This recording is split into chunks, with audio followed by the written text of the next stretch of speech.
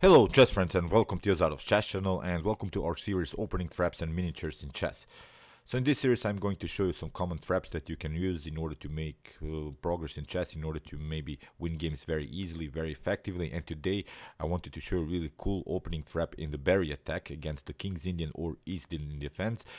And this trap is a really cool one because basically it seems so that your opponent doesn't make any mistakes because your opponent plays natural moves, really healthy developing moves, but gets punished because of this double fianchetto setup. I'm sure you have seen many players playing the double fianchetto, but this really is a great way, I think, to punish the double fianchetto. The double fianchetto has its advantages because you're placing your bishops on the most active diagonals, but it has also its disadvantages, and here I wanted to show you really how you can punish your opponent when he plays this double fianchetto setup against the berry attack. So let's check out this trap. Here you play as white this trap. We have the move d4. Your opponent will respond with the move knight to f6. We have knight to f3, g6. Your opponent will try to go into a King's Indian or East Indian defense. You play the move knight to c3, and your opponent plays the move d5 because he's not allowing you here to make progress in the center with the move e4. After d5, we have bishop to f4, and this bishop to f4 is a natural move of this berry attack, which I like to play, so that's why I wanted to show you also this trap. I've played this trap that I'm showing you today many times, even against FIDE Master and Intermaster, so this is really cool trap. The good thing about this berry attack, I'm gonna show you some opening theory, is that here with this move knight to f3, bishop to f4, and this pawn on d4, you have occupied really your opponent's e5 square, and whenever you do that, whenever you have a good central control, the early flank attack is really possible. So that's the great thing about the berry attack, because you can really play an early flank attack, which we like to play against your opponent's fianchetto setup. So in the game, your opponent will probably try the move bishop to g7 and now e3, castling bishop to e2. Don't play the move bishop to d3. I'm going to recommend you bishop to e2. In my d4 series, if you're familiar more with my YouTube chess channel, I'll explain the difference between bishop to e2 and bishop to d3. So you should play bishop to e2, and now your opponent will try this double fianchetto. The main idea of this berry attack setup is to play the move knight to e5, liberating this diagonal, so that's important.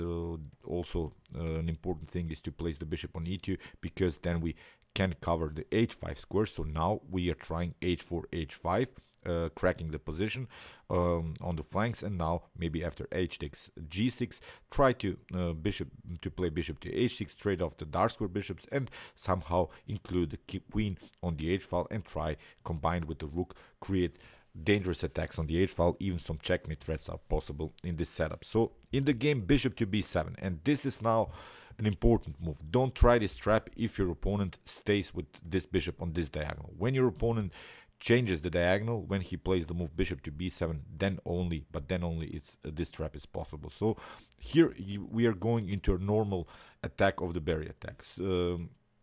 H4 with the preparation to play h5, and your opponent can make this mistake. He can play the move h6.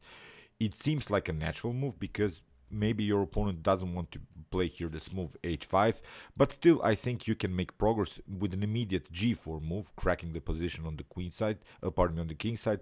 So your opponent can sometimes play the move h6. His main goal is, after the potential h5 by you, he'll try to pass through and attack your bishop with the move g5. But that's basically what we want to do.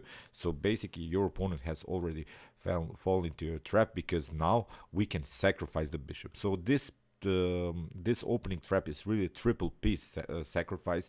Now bishop takes g5 is the possibility. After h takes g5, now we have this dangerous attack on the bishop with the move h6. So let's see now a couple of choices by black. Everything is bad basically. The best way for black here to proceed, if black doesn't want to lose immediately, is to play the move bishop to h6, giving back the bishop. Rook takes h6, and after king to g7, we would go to h3. Don't retreat with the rook to h1. We want to play with our rook very actively, so now your opponent could try to play rook to 8, challenging the rook. But now we have a very important move of this berry attack. It's the move bishop to h5. So in this attack, we are basically challenging now already this f7 pawn. Your opponent could try maybe to get off, trade off the bishop, but now we can simply take after rook takes h5, still queen takes h5, again with the attack on f7 and then queenside castling, again including this other rook on the h file, and again black would have many troubles. So you see, I think that even this bishop takes h6, giving back material idea by black doesn't work. So one of the other ideas can be, let's see again, h5, g5. We can take bishop takes g5, h takes g, h6. Now your opponent could maybe retreat with the bishop. So now we should simply continue to push with the move h7, attacking the king. So now again, black has basically two choices. The worst choice is to take the pawn with the knight on h7. We'll come to that. Your opponent can also choose to play here the move king to g7. Now a very important continuation for you to memorize is this move bishop to b5.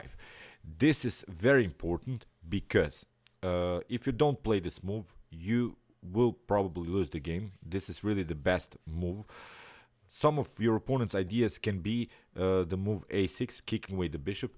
The importance about this move is when your opponent plays something like knight to d7 or knight from f to d7 in order to challenging your knight, then after a potential bishop takes d7, this knight will be always deflected from the defense of this h5 square. So we want to go with our queen to h5 and then create a checkmate on h6. So this is the main idea of this attack, and the problem is always our bishop that stands in the way, because we would love to include the queen somehow in the attack, and now our bishop stands in the way. So one of the most natural moves of the berry attack is the move bishop to d3 or bishop to b5. This is really a liberating motif. Now we could play queen to f3, queen to h3 even, and try queen to h6. So bishop to b5.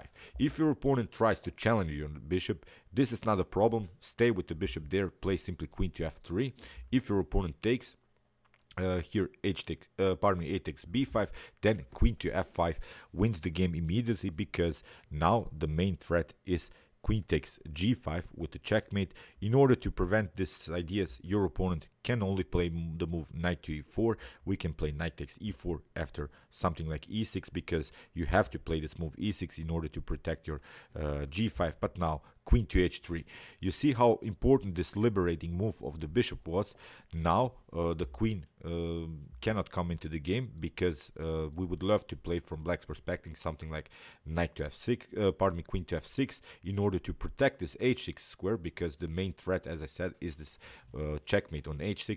But the problem is this knight is covering that square. So your opponent, if your opponent takes out the knight, then you get queen to h6 and it's game over. So let's go back here. So here after the move a6, you see that doesn't bring you so much. So the only move that black can play here is this move bishop to c8 idea. Then again, you should try to play simply continuing our attack with the move queen to f3, with the idea to play queen to g3 and then again attack this weak pawn on g5. So you see, it's a little bit too late. Again, if black tries here to play something like queen to d6 in order to somehow cover the h6 square, then queen to f3 is again the best move. And you see the importance now of this bishop. If the bishop covers this d7 square, because if your opponent tries to challenge you with the move knight to d7, now comes also a very important move. It's queenside castling.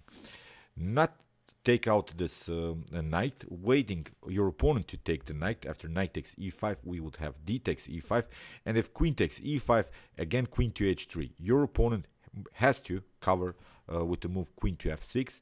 He has to really cover this important h6 square, but now we should simply proceed with the move rook to d5.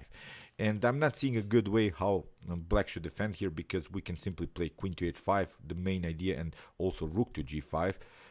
Then it's again deadly. If your opponent takes here bishop takes d5, then we have knight takes d5, and the problem is if black tries to defend here with the move queen to g6, then bishop to d3 wins the game immediately. Again, the queen has to give up this h6 square and it's game over. If your opponent tries somehow to defend, we can also take out the c7 pawn, deflect the queen. So the main idea is to deflect the queen from the defense of this h7. So you see how problematic this setup can be, and this is really important for you to memorize this next couple of moves. You see how your opponent can get crushed, although with a piece up, with some material up, but now black is even a whole rook up, but still on the losing side. So let's see this other continuation. So here in this, after this move h6, your opponent can play bishop to h8, and now again we can proceed with the move h7. Let's see now what happens if your opponent takes out this pawn on h7. Then the most important thing is here to play bishop to a6. This is the tricky part of this. This is now a new piece sacrifice. If your opponent takes the bishop to a6, as I said, the main idea about the bishop move, bishop to d3, bishop to b5, or like in this example, bishop to a6, is to liberate the diagonal for the queen. Now queen to h5, and it's game over. Your opponent could try maybe prolong the game with a simple bishop to d3 move, but not a problem. We can simply take c takes d3.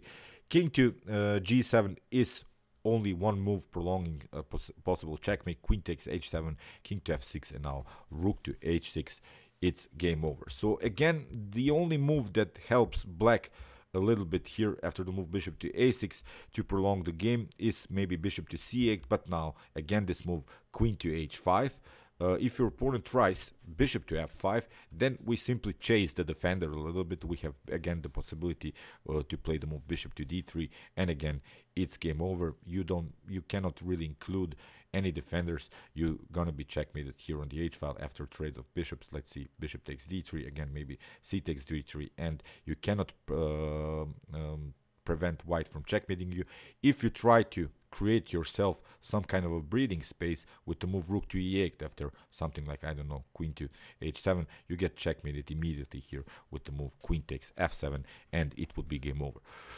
So I hope you really like this barrier attack. I play it very, very often. This is really a very important thing for you to memorize. After the move here h6, simply proceed with the move h5. The problem for black here is if black takes also this pawn, then we can simply take bishop takes h5, g takes h5, and now the queen again comes into the game, so nothing is gained. In the next move we'll take out this pawn and then again create our dangerous attack on the h file. So you see, this is the main tactical motif of this trap after the move h5, g5, and now bishop takes g5. So it's game over basically here for black.